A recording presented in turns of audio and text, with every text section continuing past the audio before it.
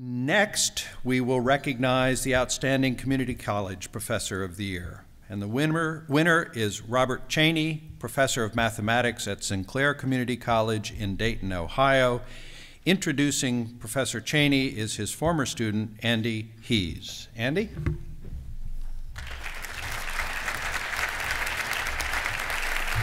Thank you.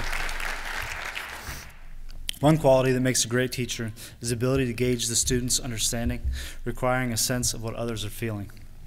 A tall order in a classroom full of students, while lecturing, performing calculus, walking about, and discussing mathematical history. Somehow, Professor Chaney is able to determine what even a single student may be non-verbally communicating, thereby reading when a class is engaged or when a student is falling behind.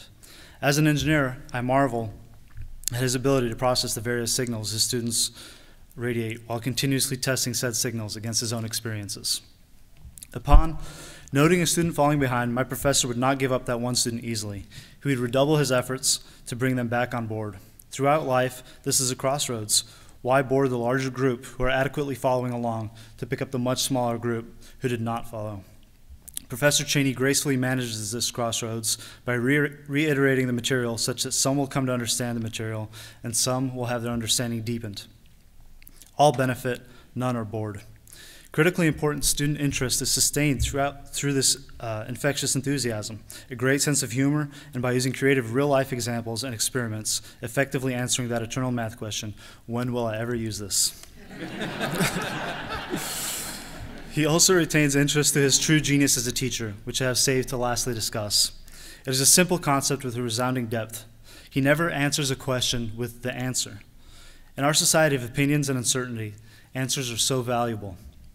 But when you provide somebody with an answer, it is at that moment that a person stops thinking about the question and begins thinking about the implications of the answer. My professor wants students to have the answer, but he exerts great restraint and patience to not provide it. Instead, he hints, guides, eases, prompts, and encourages towards the answer, never allowing frustration to build. As such, the student's mind must probe, search, question, adapt, and ultimately learn the answer. This provides a depth of neural activity surrounding the learning event, ingraining memories in a student's mind. I recall such an event 10 years ago in a calculus class. Mathematicians divided irregular areas into smaller sections, getting a very good approximation of an answer. One day, they realized that by dividing by infinitesimally small sections, the approximation became an exact answer.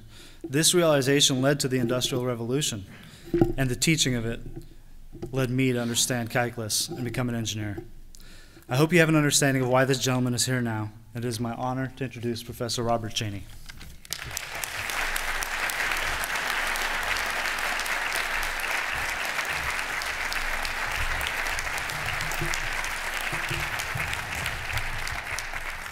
Hello. Thank you so much for having me here today. I want to thank Andy Hees for his kind introduction. I want to thank the Council for the Advancement and Support for Education and the Carnegie Foundation for this very great honor. An award like this is a reflection of many supportive people that have influenced me throughout my life.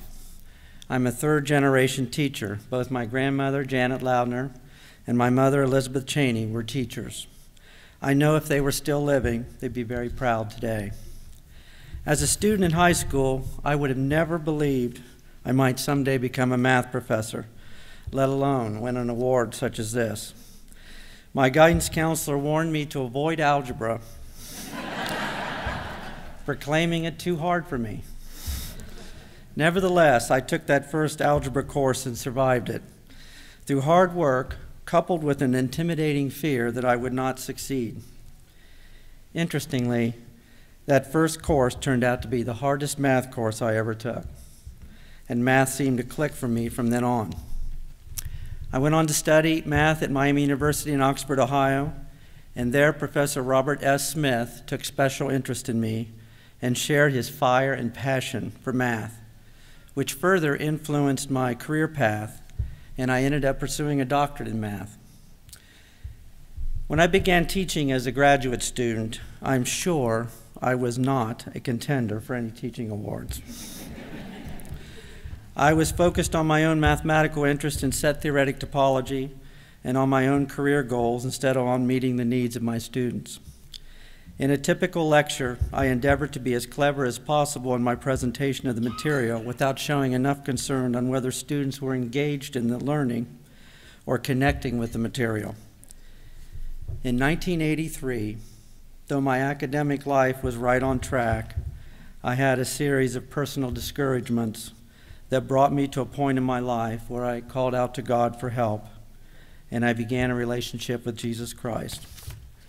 My life was suddenly transformed with a new outlook, and I began doubting the importance of my former life goals. Instead of focusing on mathematic achievements, I felt directed toward working to make a difference in the lives of others. Much to the shock of my family and friends, I left the university without completing my doctoral degree and began working in a ministry to the developmentally disabled.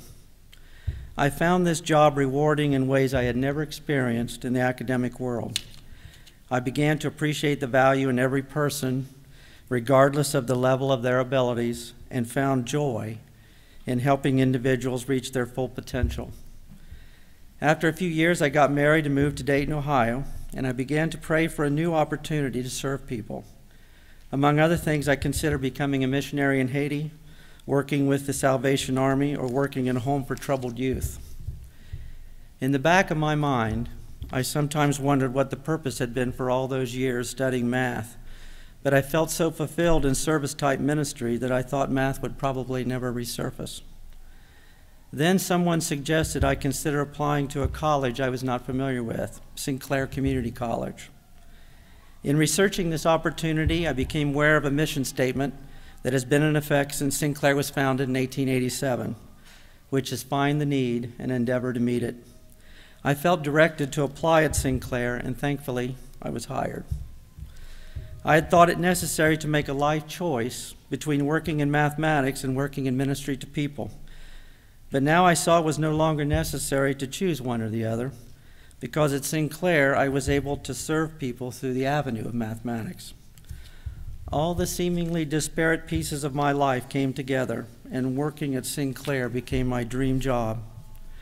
As a faculty member at Sinclair, I felt called to exhibit and expect academic excellence while finding and meeting the needs of students at their individual levels. Sinclair promotes innovation with the goal of engaging the students in the subject matter so they will persevere and find success. Sinclair encourages collaboration in and between disciplines to provide a more seamless transition for students from one course to the next and one department to another. I've benefited greatly from this collaborative spirit. Together with my colleague Fred Thomas in the physics department, and aided by several grants from the National Science Foundation, we've co-created, among other things, a calculator-controlled robot, which brings together math, physics, and engineering to aid students in learning algebraic functions. Students are challenged to make the robot navigate a maze, collect data, and perform various tasks. Through hands-on real-world activities such as this, which contextualize math, students learn to develop algebraic thinking skills that extend beyond the classroom. This function thinking in a specific physical context helps build a strong foundation for students' general understanding of algebra. They learn to think mathematically when faced with real problems, to see math as a tool that will help prepare them for careers and higher learning.